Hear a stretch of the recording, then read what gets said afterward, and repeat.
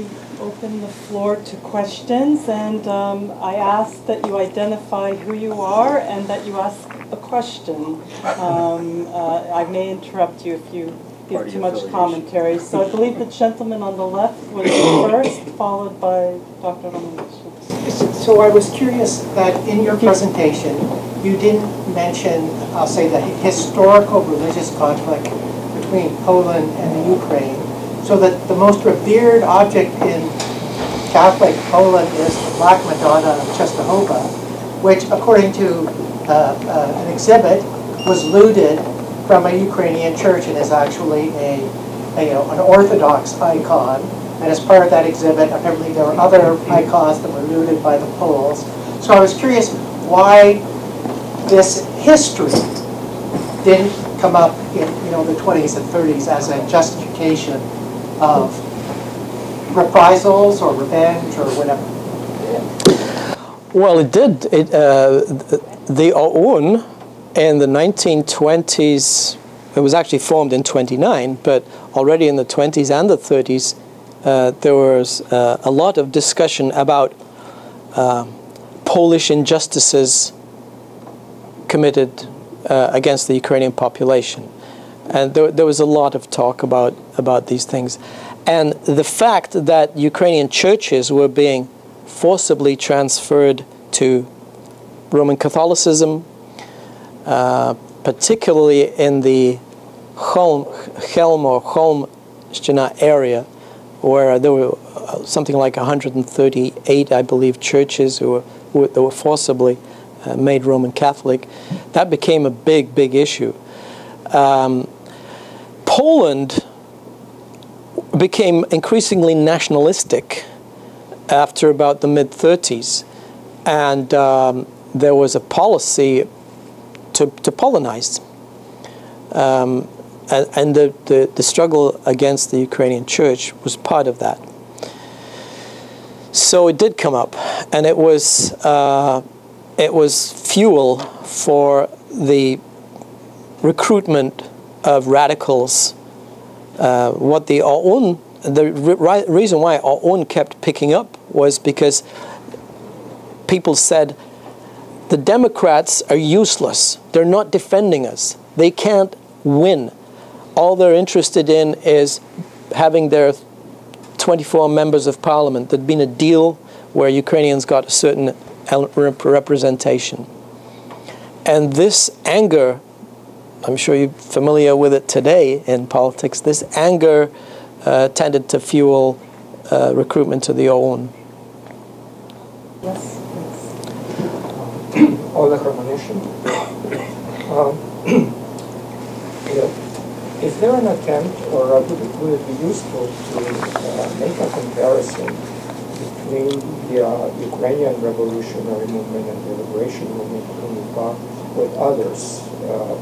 The Polish revolutionary movement, and then Armia Krajowa, and the Polish underground, the Jewish Irgun, for instance, or the Irish, even the Cuban Revolution, in order to see what are the differences and what are the similarities. This is a topic that conceptually, I find it perhaps very interesting. Yeah, I think that's something that you should. I'm not a political scientist per se. Anyway, I dabble a little bit. But that's a good topic for political scientists. I believe that Alexander Motel has spoken about this. There is a scholar, one of the best Ukrainian historians of the far right, the OUN and similar groups, is Alexander Zaitsev, and he has made similar comparisons. These movements, yeah, they're similar but different, and there's certainly a lot that can be gotten from them. We tend to think of the far right as one thing, or there's actually quite a large spectrum there, from conservative radical conservative to, you know, neo-Nazi.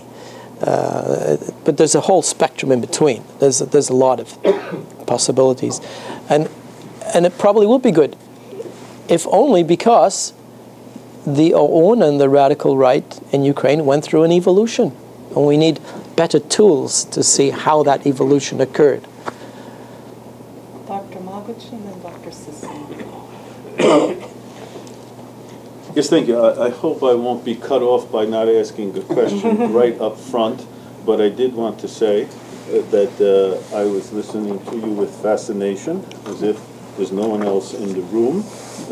I really loved the manner of your nuanced explanation, very careful, based on having read texts, which you're right, most people don't do, alas. And in the end, it seemed to me that your whole story boiled down to your conclusion, as sometimes it would, because it wasn't clear where you were coming out on many things. Your comments could be read one way, quite negative, but that last comment at the end, where you have now provided us, or the audience, not only here in general, with a framework, and that the framework, at least from your point of view, is 45-46. That it's in 45-46 that you are willing and able to look at these figures who are participating in the UPA, right, as true heroes. This is what I got, and this one doesn't usually hear this. Now we can talk about them as true heroes. But the implication of that could be, well, does that mean that all of the activists in OUN and UPA, whether B or M, were not heroes? All of them were not heroes? Some of them were not heroes? Some of them were fighting for a cause? Not? I mean, is this a hard division? And also, in terms, my last question and comment here, in terms of the way you were describing certain issues.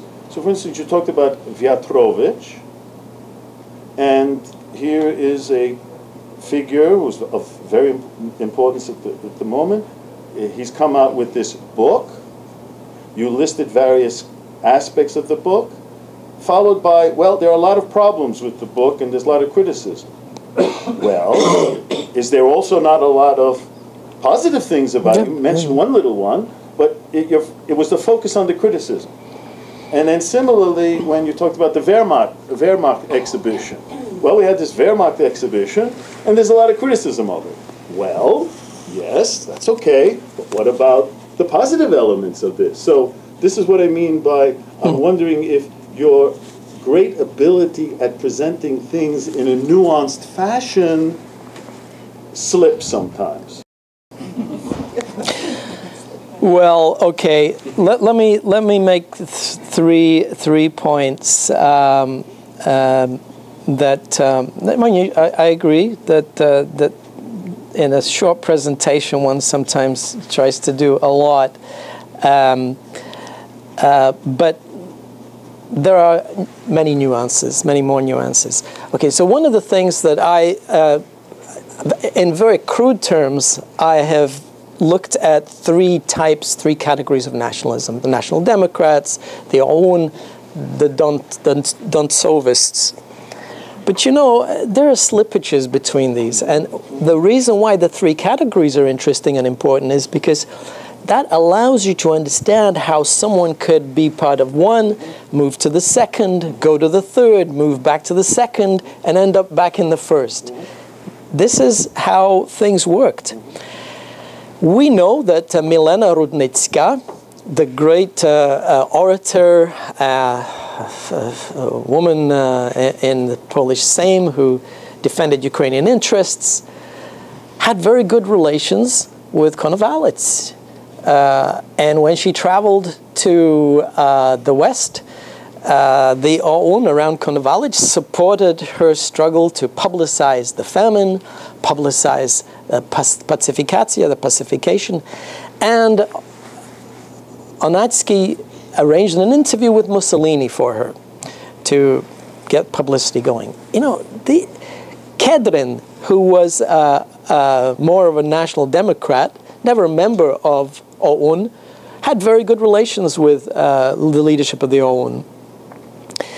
These connections existed, and Konovalych was a smart man. He knew that the national liberation struggle, as he put it, was not just about violence. It was not just about a violent paramilitary group. It was going to be a national operation. So let's not romanticize terrorism. That's only one tactic.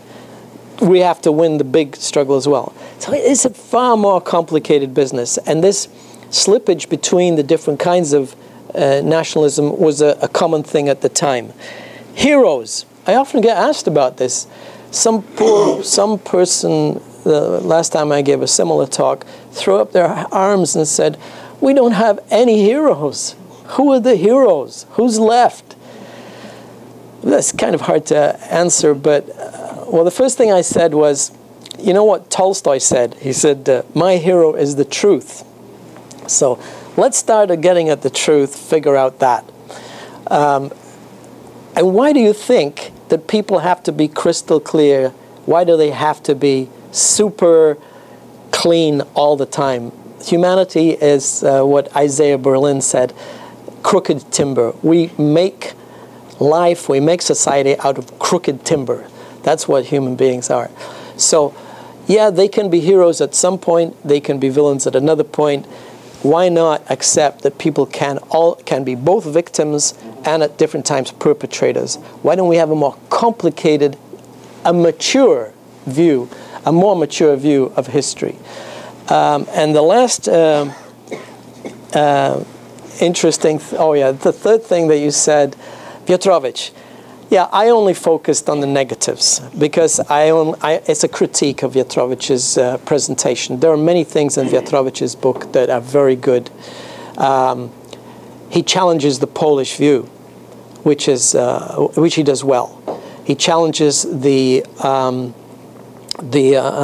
prejudices that some of the Polish, not the intelligent Polish community, not the scholars, but some of the more journalistic individuals have towards the Ukrainian situation.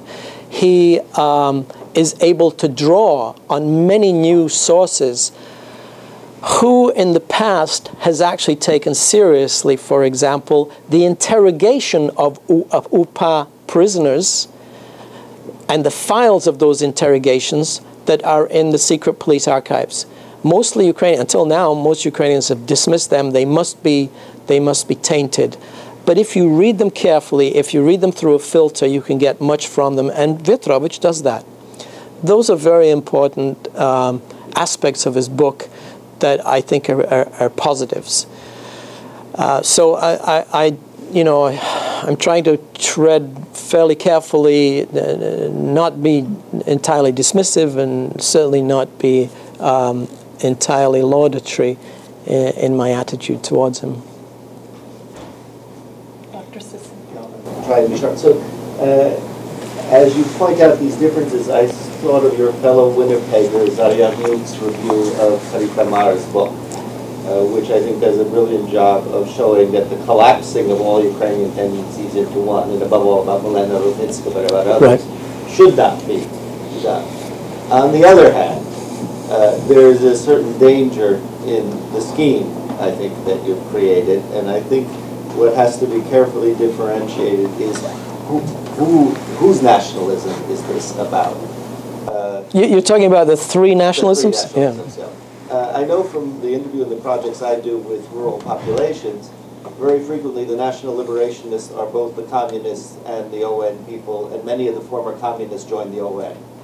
So all left-right ideology that's written in the View, when it got down to a village level, was something really very different. What they were interested in was revolutionary. It goes back to and left and right made little difference. So I wonder on the one hand, how you deal with that. That is, and I assume in the book I'll find out how carefully it's defined, is whose nationalism is this, and am I really talking about intellectuals, or am I talking about reception of their ideas, or am I talking about broader groups of the population? That's question one. Two is models. When you compare the people of the 30s and now regrettably I missed the beginning of your lecture, and I apologize if I say it again, but of course they had very clear models of people who lived in a legitimate world under Austria-Hungary, who decided to fight for Ukraine, and who was the older generation whom they looked up to. The people today do not have this. That is, they look back. Where is this group they're going to find within their lifetime and time? And does that change it? And then the third is this issue of collaborationism. How well do you think, I try and argue, and usually unsuccessfully, that the first great collaborationism occurred in 1923 when people had to take the oath to the Polish state. That almost all Ukrainians were collaborators who had jobs, who could exist. They'd already begun a process in which they had to collaborate, and this certain group could reject it or not reject it. And then just the only final comment on the National Democratic camp. Where are you going to put the Radikalna Partia, which still existed? I think this National Democrats would seem to come from the UNDO and from the pre-war national democracy. Regrettably, Poles don't understand this because they associate it with their national democracy. But you've still got other groups who are still rejectionists, and where I can put the comment. Yes, well, you know, these are crude categories, and they are stimulation for other people to come along and refine and rethink these things. But I wrote it in that way because first of all, I want to drive a wedge between the fanatical Dontsovian nationalists and the OUN. I think the OUN is a much more complicated business. And I'm really concerned that there are people in Ukraine today who don't make any distinctions between these two things. So this is my crude way of saying, think about these fundamental differences. I agree that there are many subcategories within the national OUN type authoritarian nationalism and within national democratic camp. The national democratic camp is a catch-all. It's just a huge catch-all. All sorts of things happen there. All sorts of people are placed in there. And we need far more subtle tools for looking at it. But what disturbs me when I look at this kind of rewriting of history is that it's almost as though the majority were our own supporters, and we have a few National Democrats or all the rest, and their own supporters are pro-Dontsov. This needs to be reframed, rethought. So that's basically, it's just it's a polemical argument, if you want to put it that way. I try and be a little more careful in my book, of course, but I'm not setting this up as a rigid set of categories. Collaborators, well, yeah, you know, Peter Potichny used to begin his talks by saying, Ukrainians collaborated with everybody. I don't know if you could make the case that collaboration with the Polish regime was collaboration. I'm sure a lot of people would say that they didn't consider themselves collaborators. Get what you can, struggle within the system. If it gives you the possibility to have elections and so on, go ahead. But you had to take the oath. There was an actual act by which if you wanted to keep your job, you had to take the oath to the Polish state. And that was. Well, but yeah, yeah. You could argue it wasn't collaboration, yeah. but by the way the state framed it. Yeah. But you could also say that the transitional demand is autonomy within Galicia. Yeah, and that's, you know, for most people that would be where they park their politics. Yeah, we want to push Ukrainian rights to the point where we can get autonomy. What was your second, the middle point? How much intellectual, how much you're trying to do this reception, how much you're trying to discuss why, because when you move to the heroes of those guys joining in 44, 45, we've moved to sort of mass participation. People who are not terribly ideological necessarily. Yeah. That's a hard question. That's I go back to my image of young. Just imagine 17-year-old. He just wants to fight back. He just wants to hit back. He hasn't read the literature. He's not going to read the literature. He just give me a gun, allow me to fight. And for many people, it was. If you look at what drove them, it would not particularly be a worked-out ideology. People joined the communist movement as well without having read Lenin or Marx. They read Marx, they'd probably become anti-communist, but by the time they got through it, it was so confusing. But people don't join these movements for those reasons. It's at a different level, I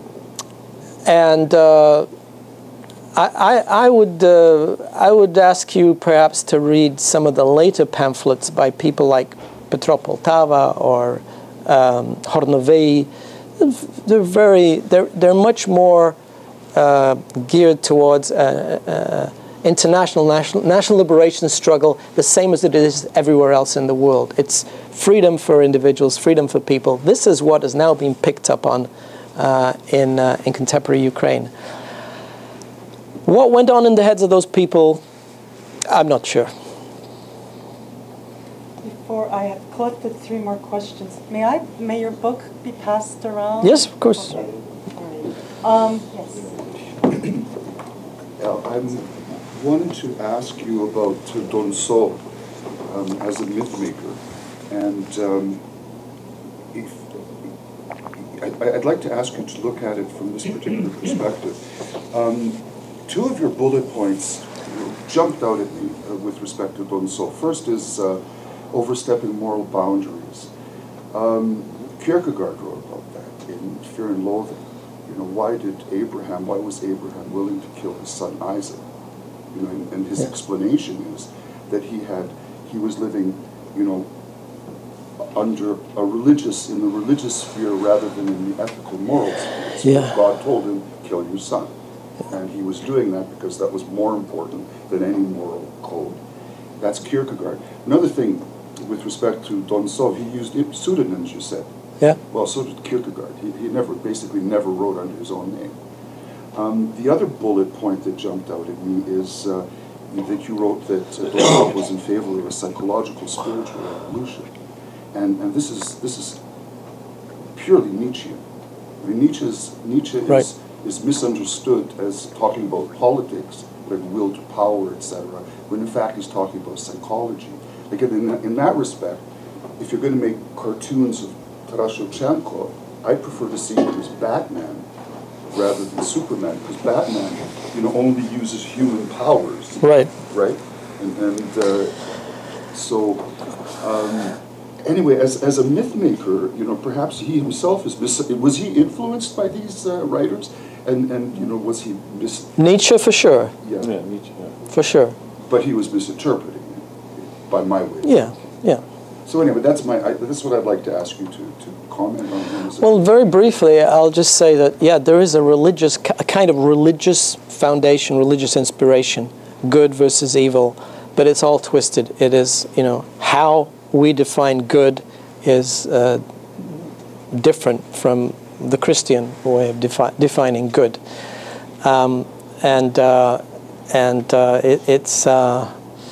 it's this sort of a sense of realpolitik. The real world that we live in is a dog-eat-dog world. We have to recognize that. We have to understand that. We have to be stronger than the other people. We have to have teeth and claws. That's the only way we will survive. We need strength, So Dontsov is clearly egging people on. For Dontsov, the OUN was not radical enough. It just wasn't radical enough. They argued too much. They talked too much. And, they should be more like the Nazis. Power, strength. So how do we get to that point? We have to By running away to Berlin when they're going to get stuff, I guess. we have to inflame people. Well, there were many people in OUN who went along with that, who agreed with that. But then when the realities set in, they often turned around, went the other way. Dr. Derevich, followed by Dr. Dobzhansky, and then... I have to permit myself the pleasure of making a comment before I pose the question. My comment is about your hero, Truth. I'd like to quote Pontius Pilate. What is truth? I mean, all of this stuff seems to revolve about, not stated what you've written, but there's some ultimate truth, and most of the other stuff is either propaganda or some extreme deviation of some sort. I find that bothersome, but let me pose the question. It's about the ideologues, okay? Let's put unsolved aside, but all the other ones, many of whom I've read, not all of them, it seems to me that they have very little influence on the leadership of the OUN past the Konovalets generation. I wonder, were they at all read by the even officers of the UPA, to say nothing of the rank and file? That's a question, but I'd like to make one other point because I'll forget about it, won't be raised. I grew up, I was a kid when the older ones were taking part in all of this.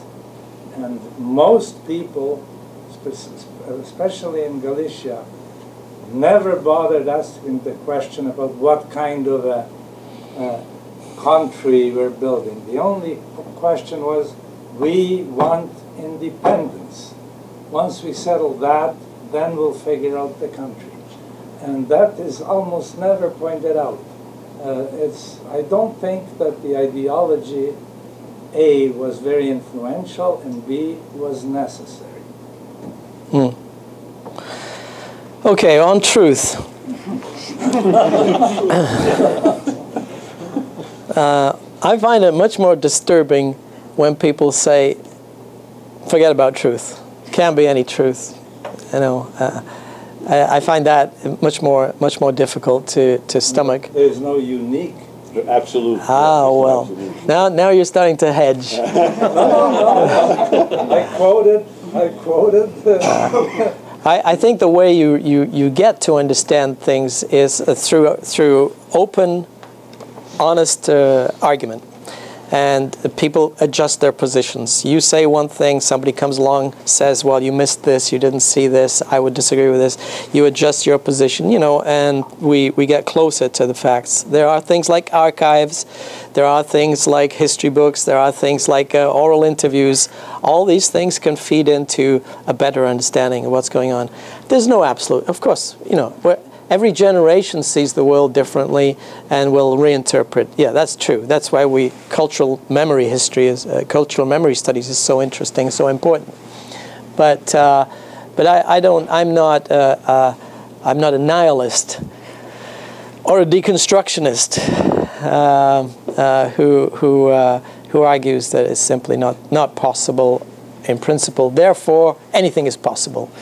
That's Vladimir Surkov, and that's the Russian ideologies today, the cynical ideology of the Russian leadership there. Yeah, I think that you're probably correct that the nationalists in emigration tended to read their literature. Much of it could not be smuggled into Galicia.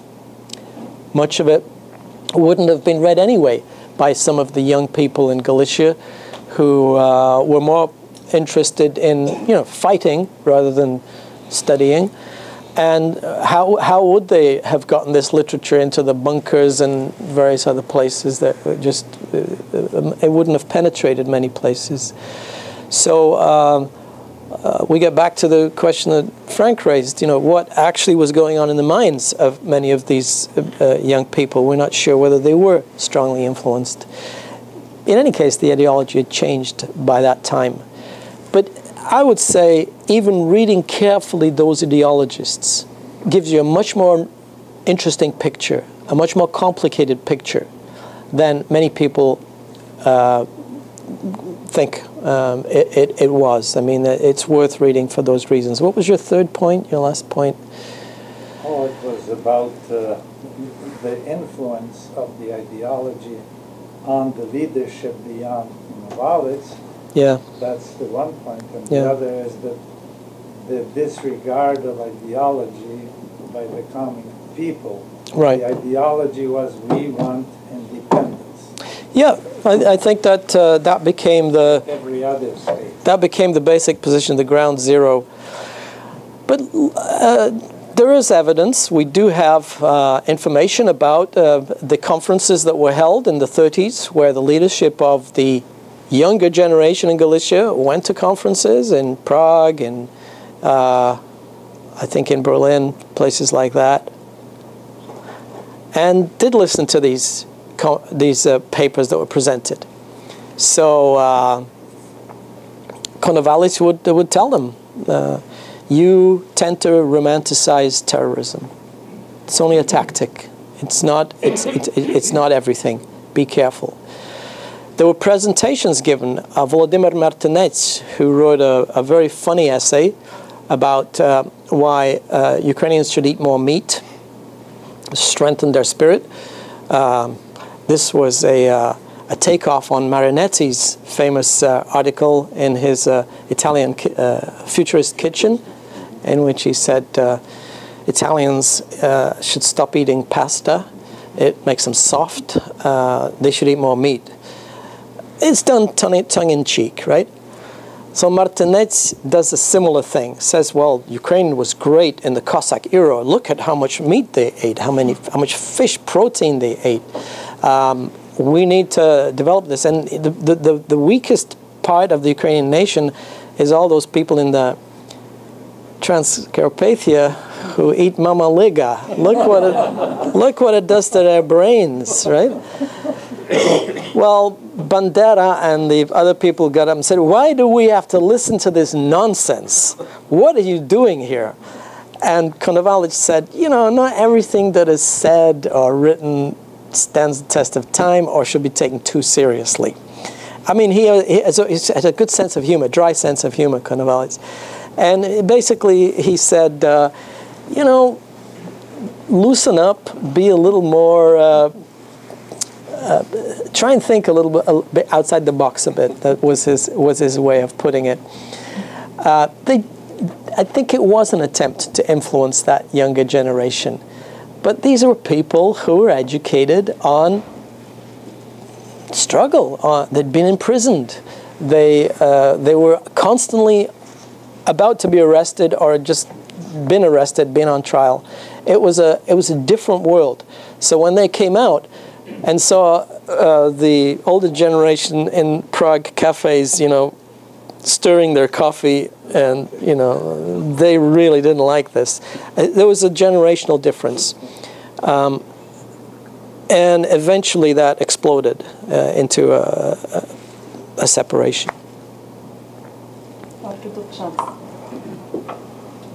So I wanted to thank you very much for the presentation.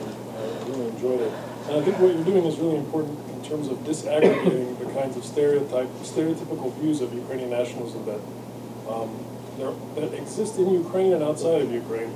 And I wanted to ask you about, in your work and in your presentation, I think that I would like to know how you treat the issue of the Soviet legacy and the Soviet legacy of representations of OUN, because my sense of it is that if you were to give Viatrovych and company a kind of generous reading of what their work is meant to do, it's also meant to not just construct a mythological sort of hero cult about Bandera or OUN, but it's also to deconstruct Soviet mythologies And so they're actually not just looking back directly to history, but they're working through these layers of historic representations that have been building up over decades since World War II. So that's one point. And it may also go some way towards explaining why there is this obsession with own bet, which I think is a totally valid critique of a lot of the actors, because this was the thing that the Soviet ideological and propaganda apparatus was obsessed with. Right. Because they wanted to reduce the whole spectrum of Ukrainian right-wing or Ukrainian nationalism to this one party that they could then mercilessly, beat people over the head with it. These are like the evil opponents of Soviet power. So how do you deal with the Soviet legacy, which is kind of an elephant in the field, so to speak? No, you're absolutely right. I agree. That is one of the main reasons why people are fascinated by the Banderites, and that's why the Jewish community, the Jewish activists on the Maidan produced T-shirts saying Žido Banderovec or Žido Banderivec. I'm a Jew Banderite. I mean, what they're throwing back the insult. You call us Banderites because we're for an independent Ukraine? Okay, we're Banderites. We're for an independent Ukraine. If that's what it means, fine. That's why it is trendy in some ways to call yourself a Banderite, but you're changing the term, the meaning of the term. You're not looking at what Owen Bear really was in the 30s or the 40s. You're not analyzing it. But I think, yeah, you're right, and that's where Viatrovych begins, and that's where the fascination, the romanticization comes in. And I have to say, I think that Viatrovych is moving to to a different kind of assessment.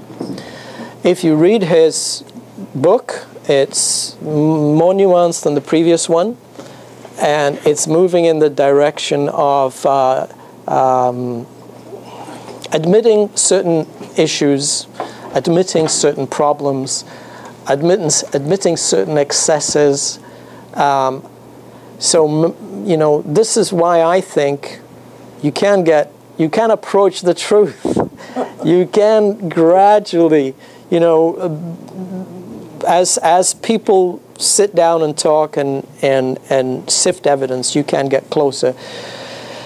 And I think, there will be a time when we will construct a narrative which is all-encompassing, which is embracing of many strands and satisfies more and more people. Yes, Don Chmielewski. I spent a lot of time over the last couple of years over in Ukraine, and I agree with your straw man analogy, but at the same time, I think the straw man, before it left the Kremlin, sort of ignited on them and backfired on them, because it caused the country to unite behind it. Sort of the Žido Banderivec example that you're mentioning. It's and I think OUN over the years has undergone more of from a revolutionary struggle, sort of like anything from the IRA to the Cubans to whoever, to more of in my mind, from what I've read, and even the way Stitsko has changed his stance over the years, and then his wife and so on, this whole Kiev versus Moscow thing has basically caused the country, like when I saw the Ukrainian battalions there, even the Russian-speaking ones, a lot of them have like red and black on them. All they know is it means opposition to Moscow. Right. Right? So if I could get your comment on that. No, I agree. Red and black flags, Heroyam Slava, all these elements that they're a legacy. They've been reinterpreted, they've been brought in. But, I mean, I grew up in the 60s. Everybody had Che Guevara T-shirts. What did they know about Che Guevara, right? Or Mao T-shirts, right? I mean, it's a symbolic thing. It's a symbol of we are protesters. We are against the system. It has different meanings. There's one thing I want to also point out that I found very interesting. I go on Google search and I just type in OUN on a Google search. All the material coming out of Moscow and the Kremlin right now It's not about any other factions. There's mounts and mounts of material just about the Banderistas. Right? You won't see OUN mentioned anywhere. Right? No, it is. Pointed attack. And it is prepared. You're absolutely right. It's there are people who work to prepare this concept. There are also some funny things going on in those websites that you mentioned. I got interested in. I haven't spoken much about the writers, but they are interesting writers. I hope if you can read my book, you will get interested in some of them.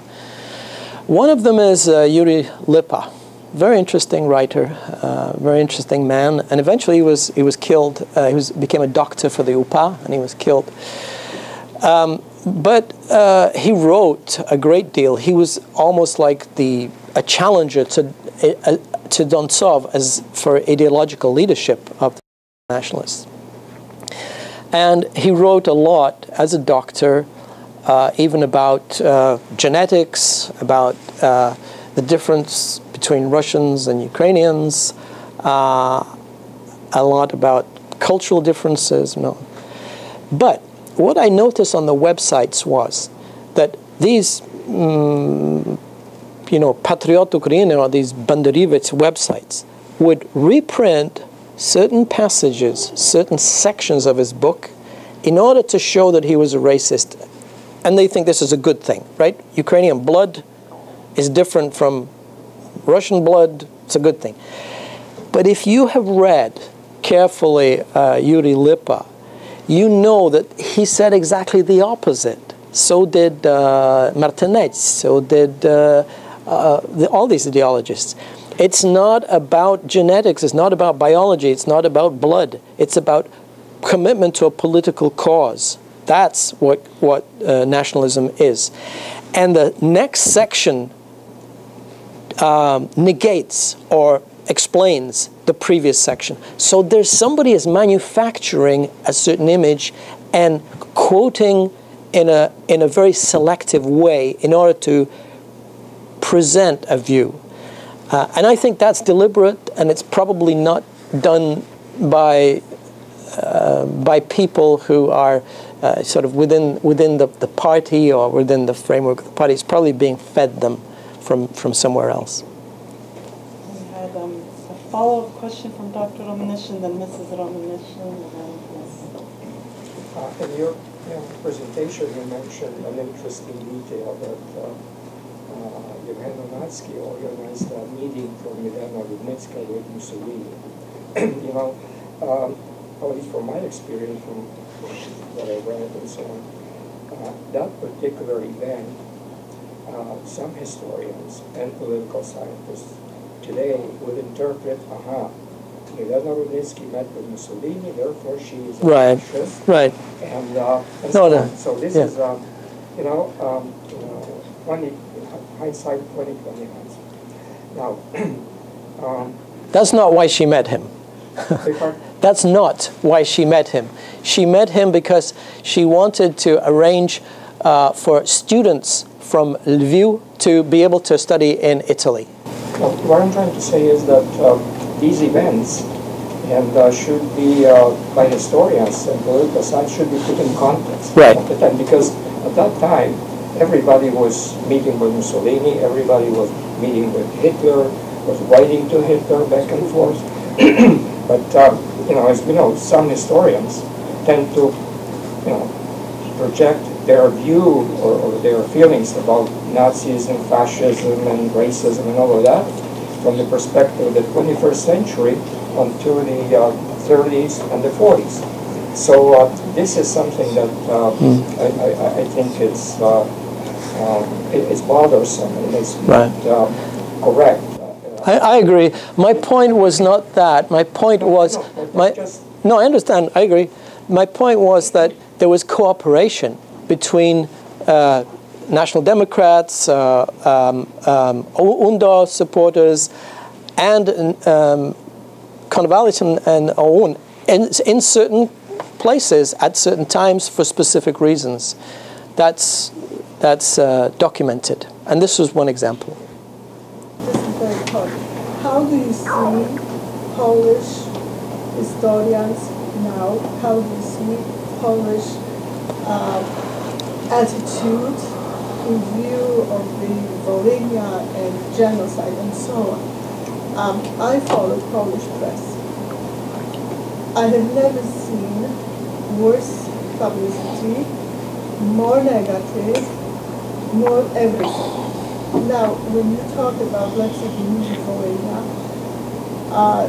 anyone who just browses through, let's say, between Hitler and Stalin, can see that in 1918 there were 44,000 schools, Ukrainian language. 1939 there were 4. Pacification in between, horrible situations which were raised in 31, 32, even at the Congress in the United States. So we cannot say about some kind of, equality or whatever you call it, without presenting the background to these things. But this is somehow not addressed. Poland now, supposedly our friends, has done this terrible movie, has passed the genocide resolution, has continuously sort of, I don't even know how to say it, has been negative in portrayal of Maidan. You say about some people sort of, regular folks. No. Professor at Warsaw and in Wrocław, full-fledged professors, were actually commenting, finally the Banderites are getting their asses kicked, about Ilovac. He was not punished. He is still teaching, full-fledged professor. So how do you see, we are supposed to recognize, certain excesses. What about Polish historians, Polish politicians? Polish everything. Well, I don't think you should view all Polish academics the same way, or all Ukrainian academics the same way. There has been a long discussion now. Ukrainian academics and Polish academics have been meeting for many years now, having joint conferences, writing books together, and there is a developing consensus. There's slowly a developing consensus between, the academics. The problem is very often at the level of popular views, journalists, and so on, and that's where the difficulties lie. If you talk to somebody like Grzegorz Motyka, who is the leading scholar from the Polish side on the Volhynian massacres, there's a lot there that he is quite prepared to admit. There's a lot the Ukrainian scholars agree with. There are other people in the Polish intellectual communities who are part of this discourse where they see eye to eye. And those are the allies. You should also be aware that Poland is one of the strongest allies of Ukraine in terms of supporting it against Russian intervention, helping it integrate to Europe, and so on. So it's a much more complicated picture there. But I should also say that there are many people in the Ukrainian intellectual community who are also quite upset by the way things are being simplified. Taras Wozniak gave a talk recently. He's the editor, or was the editor of a journal, intellectual journal called Yi. And he actually introduced Motyka in Lviv at a talk, and he wrote in his article that all these Ukrainians came out. They had firm views, a firm understanding of what Motyka had said in his books, and what Motyka stood for, without having read any of them or even looked at them. Right? So there's resistance to among Ukrainians to a simplification and a politicization of this issue. Yuri Vinnachuk has written about how silly some of this symbolism, supposedly pro-OUN symbolism is. They have now they celebrate the day of the formation of UPA. Nobody even knows when UPA was formed, or even the year is unclear, but they have a date and they're now sort of celebrating this. Vitaly Portnikov has written about how if we politicize things to this degree, we'll never get any kind of comparative framework. We'll never really get to understand things. So it's not Ukrainians and Poles at loggerheads. It's a discussion in which many Ukrainians and Poles see alike, but it can be politicized. And unfortunately, in the last year, with this year, with these resolutions and the nasty turn that the Polish government has taken, I think they're whipping up some very anti-Ukrainian feelings. But Ksenia, can I just say one short thing? Yes, please. On this topic, I think the criticism of Poland in this particular case is an indirect compliment. Let us not forget one thing. Ukraine is an independent state. It exists for 25 years. This is part of being an independent state. To get criticism, to give criticism, to have an ideological policy for a certain period of time, for another. What do you expect? This is normal, and actually it's showing that Ukraine is being taken seriously. So I wouldn't be worried about such criticism from Poland, from Russia, for anybody else. Just continue to do one's own work, as is being done. Yes. Thank you very much for these last words. As Ukrainian diplomats, I fully support you. This was the transition, because I knew you were next. Okay. To make this story short, such sort of meetings should take place in Ukraine. Unfortunately, they are few or absent at all. Where I see the positives and negatives of today's discussion between Ukrainian and Polish representatives, historians, media, etc. First of all, it's a good lesson for Ukraine and Ukrainians that we have to know our own history, to recognize our own sins and heroes, etc. For that, we would need a state. We didn't have it. Poles did, and that is why they presented so eloquently and visibly. So the second moment, which is also important. So first, to make it happen in Ukraine as well, in different audiences. Second moment, which maybe English-speaking people do not remember every time. The word nationalism in English and nationalism in Ukrainian are different things. The word nationalism was thought to be a sin in Ukraine. Nationalists were, well, Hitlerites, Nazis. Nationalists and Nazis were equal to Ukrainian or Russian-speaking person in the Soviet Union, and not only in the Soviet Union, in Ukraine first 5-10 years, by inertia.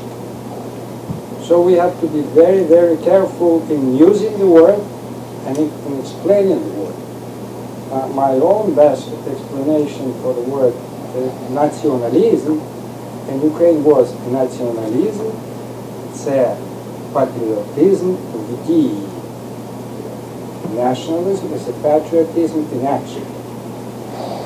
So, and all these discussions should, when I say about Ukraine, should be brought to Ukraine. Why?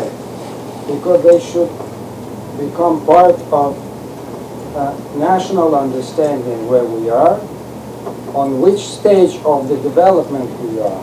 We cannot go back to the 20s and 30s or to this 1648, etc.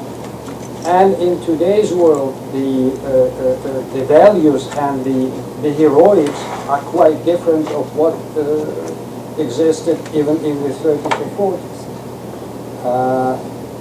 In criticizing what was happening in the 30s and with OUN, etc., we have to not to forget that all that part of Europe was of the same kind. Hungary, Poland, or even part of Czechoslovakia. Well, I don't say about Italy and Germany, and part of France and so on. So my call is how to make it happen in Ukraine on every particular level: university level, school level, and politics level as well. Yeah, we need a discourse. We need to be able to educate people in that discourse. But we also have to be aware. I sometimes hear the phrase that Ukrainci mifotvorчий народ. They like myth-making. Who doesn't? It's true. People doesn't. It's true. You can't be a people unless you make myths. But you have to be able to separate, disentangle myths from. Some myths can be very positive, very helpful. Some myths can be harmful. You have to disentangle them from Frank, some of the facts. Participate in this myth discussion. Myth and how myths are made. One thing that I left out of the last too long question was where myths come from. And a lot of literature, politics, and memory assumes always that there's an elite. The elite sits somewhere in a few places. It creates myths and it passes them down to people. And obviously Ukraine is a greatly regionalized country. But at least my experience would tell me on this particular issue that is upa above all, less Oleh is sort of, that people are not really, but upa above all. It wasn't as if you had a tabula rasa in 1991. You had throughout the areas of much of Galicia and western Ukraine, you had people for whom these were still family experiences. They were, the first things that I saw in the Carpathians was people going to find the graves that they always knew were there and to put up the markers. No one from Review came to tell them this. You know, they knew where their cousin, their uncle, their father was buried. Where do you stand on this? That is, do you see much of the literature as I would see as too desirous of going from some center, myths are now being created? Much of the literature I read tends to then pick out a few people and downplay that there were ideas before that, of course not in areas in Central and Eastern Ukraine where they were more affected solely by the Soviets. Well, we could have a whole conference on this subject, but these people this is 50 years afterwards. They're going to these graves. A lot can happen in 50 years, and that memory can change. We know. I think 1990, 80, 88, yeah. 91 right. Well, specifically. Okay, that's. Now we're 25 years gone. Well, that's 40 years later already. And mythologization takes place within families, within even people themselves change, edit their pasts unconsciously, subconsciously, without fully being aware of things. But there was, the myth-making takes place at different levels. There's a popular myth-making, there is a myth-making like the writers who conceptualize this in literary terms. There's certain kind of myth-making is part of literary movements at different times. The basic structures of thought and feeling in certain periods is a kind of myth-making in a general sense. A couple of chapters of my book is about the 30s and 40s and the myth systems that were developing, not just in Ukraine, but throughout Europe at that time. You can look at people like D.H. Lawrence, writers, Ernest Hemingway. These sort of figures were representative of a certain mood, a certain style.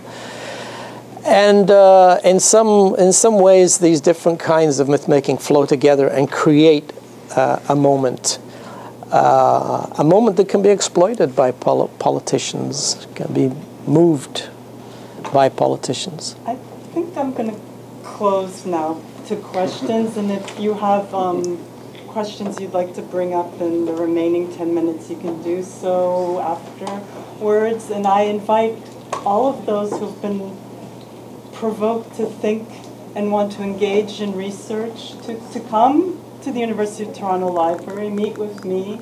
We have fabulous collections on this topic. Petroputichny archive is vast. There's the Displaced Person Archive, many of these figures, so there's a lot of work to be done, and I would like to thank Dr. Myroslav Shkandrij for coming here. Thank you for inviting me.